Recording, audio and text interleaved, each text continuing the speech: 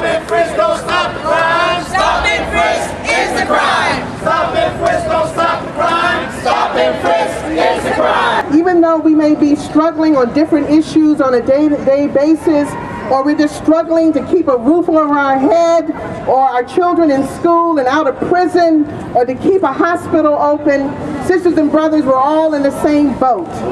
We're all in the same boat, which is this horrendous capitalist system, which only cares about making profits over meeting human needs. Did you vote for the war in Iraq? No. Did you vote for the war in Afghanistan? No. Did you vote for the war in Libya? No. Did you even know there was a war against Libya? Yes. Did you vote against the attack that is coming on Syria? No. Did you vote to bail out AIG? No. Did you vote to give $20 trillion to the banks and financial institutions? No. Did you vote to cut public funding to education? No. Did you vote for mass incarceration? No. Then whose interests are these people serving then? Not the people's. Not ours. So we need to build a movement independent. When we say assembly, we mean a place where people can go and they can get answers to the things that they are fighting for that are being taken away from them. If your next door neighbor is being kicked out of their home, you should have an assembly. They go to the assembly, they speak about what's happening to them, and the assembly votes and decides to keep that person in their homes. If your school is being closed down, and the teachers and the students are fighting against it, they go to the assembly, and the assembly organizes and keeps that school from being shut down. That's right. If workers in a workplace need your help, they can go to an assembly and they can get the help that they need, whether it's occupying their workplace or it's kicking out their boss. That's right. That's the type of if you want to keep the hospital open, if your hospitals are closing in your neighborhood, like they're doing all over New York City, it's up to the workers and the people in the community to occupy and take over that hospital, keep it open. That's the type of movement that we need. We need to build independent struggle, and we need to fight for power. We say all power to the people, and damn it, we mean it. We want power. Particularly that this is a community speak out. And we'd love if people from this community, or for any community, that want to speak about what has happened to them with the NYPD to take the mic. We'd love people who have experienced police brutality in this city to take the mic. Peace, everybody. Peace. It's about 1 a.m. in the morning on 6/18/05. My brother been shot and killed by the 32 precinct. NYPD at the 32 precinct on 135th Street and 134th. My brother was in a car with tinted windows. They came by, 2 undercover cops. My brother put the window halfway down, and all they seen, they judged him. And straight up, they seen tattoos on his, on his body, and just straight shot him twice in his neck.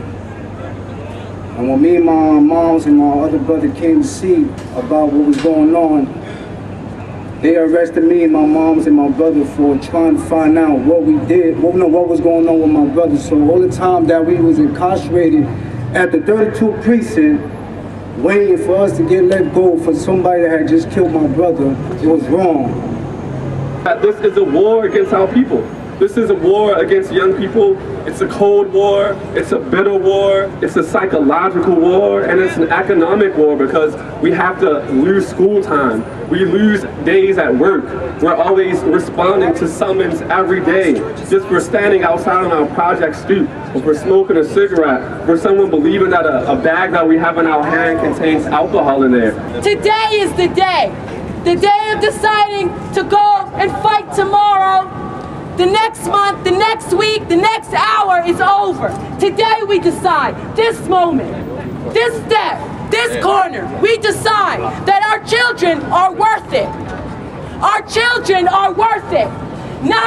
They will never tell us that the lives of our babies matter. We decide to say the lives of our babies matter, and we don't ask for power anymore, we take it. In the court on the federal level stating that the policy of stop and frisk is used unconstitutionally and is used in a form that racially profile people. So let's get a clear understanding. She did not say that the policy itself was racist and unconstitutional. She only said that the way the police department was using it was racist and unconstitutional. That's why that policy still continuing, and police are going to continue to stop people, continue to harass people, continue to criminalize people, and continue to treat people like they're subhuman or less of a human being. And that's why we have to continue to march and continue to speak about our anger, how we feel about the policy of stop and frisk here in New York City and other policy that is the same thing as stop and frisk, but it's called stand your grounds in other areas. We have folks that have started marching towards us from East Harlem. They're going to join us in a minute. We have groups that represent A Million Hoodies, to Picture the Homeless, from May 1st Coalition, which is an immigrant rights group, from trade unions, from youth organizations, and we're going to start here at the Harlem State Office Building, and we're marching to the Bronx. Hey, come to march! Just come to march!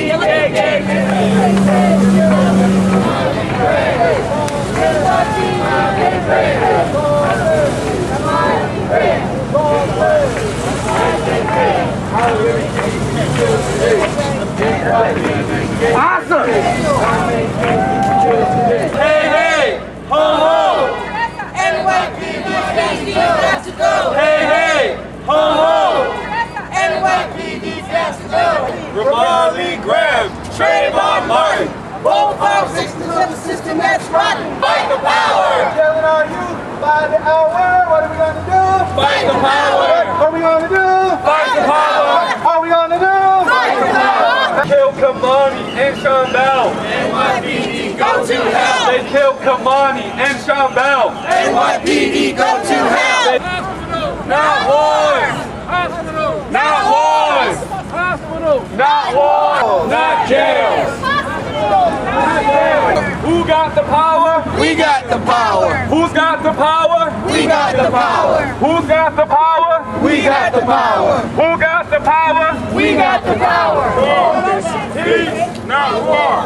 Peace, not war! They killed Kamani and Sean Bell! NYPD go to hell! They killed Kamani and Sean Bell! NYPD go to hell! They killed Ramali and Sean Bell! NYPD go to hell! They killed Ramali and Sean Bell! NYPD go to hell! Give yourselves a round of applause.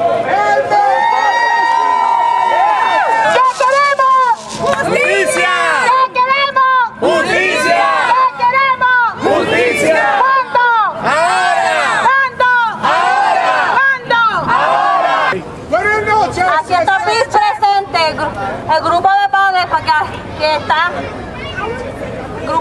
que están con la guagua siempre, todo el año escolar, aparte de que estamos con los trabajadores siempre de la 24. Hoy estamos aquí porque estamos pidiendo justicia para Tyler y mucha gente que le ha pasado lo mismo. A este niño, como a cualquier otro niño, hay que hacerle justicia. My name is Todd Brown. I'm with the Band of Brothers. I worked up in Woodlawn Cemetery up in the Bronx. It's a very powerful organization.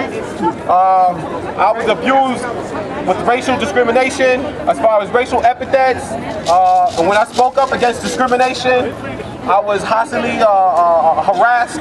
I mean, severely hostily harassed. I was injured. They put me to do the hardest work. And I said to myself, damn, yo, this is serious. I spoke out to EOC, I spoke out to protests, I spoke out to community groups, I spoke out to bail out the people, South Bronx Community Congress, and just plain old people came out and showed concern for me. And that's how I got involved with activism. And the one thing I learned, that people must stand up for their rights.